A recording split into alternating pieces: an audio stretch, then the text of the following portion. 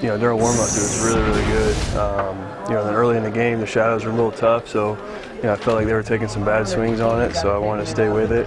And then later as the game got, he got better and better with it and kept it down in the zone. So it was a pitch that I felt confident that they couldn't really do much with. One of the words that Brad used before the game with you two was comfort level. Just talk about him having that comfort level with you, and also to see him be able to hang in there and go 6 scoreless and get his first win. Well, I mean, anytime a pitcher trusts me, it's an honor, and I try to do my best for that guy, regardless of who's on the mound. But with Matty, he's got the stuff. He's young. He's just trying to learn a little bit of who he is and who he is in the big leagues. You got a lot of hitters that can hit mistakes.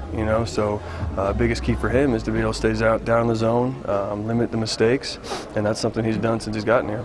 Pitch count got up a bit early, Jarrod. How impressive was it to see him stay in there and give you guys six solid innings? Yeah, pitch count got up, but it wasn't on ball 1, ball 2. It was on foul balls. I mean, Nunez fouled one off that probably would have hit him in his back, and then fouled one off that was in the other batter's box. So he had some long at bats like that, but a lot of swings and misses, a lot of early strikes, which caused the swings and misses, and that's what you want.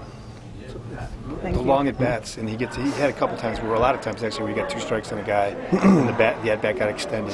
Is that was he trying to be too wasteful on the 0-2s and 1-2s, or just they battled? Maybe you just credit them sometimes. Yeah, I think they just battled. I mean, the biggest thing I see with veteran pitchers and young guys is they got guys that foul balls off, so they want to just say, okay, here I'm gonna throw it over the plate, or hey, I'm not gonna give in. I'm gonna make sure I get on the corner, and then all of a sudden it's ball 4.